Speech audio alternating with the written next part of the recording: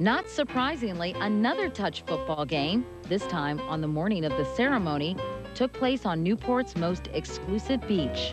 Let's fall in love. Later that afternoon, 1,200 guests attended the reception held at Hammersmith Farm, the estate owned by Jackie's stepfather.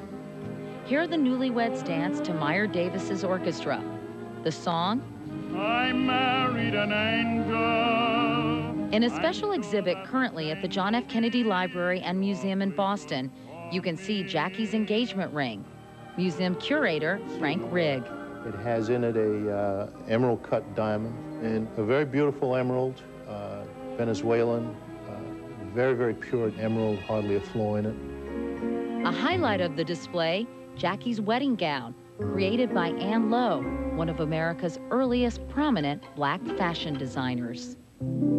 I remember you. The top society wedding of the year, a preview to Camelot. 8 years later, the couple would enter the White House. It's the beginning, in many ways, of the story. And there is this sense of innocence and a sense of a future ahead.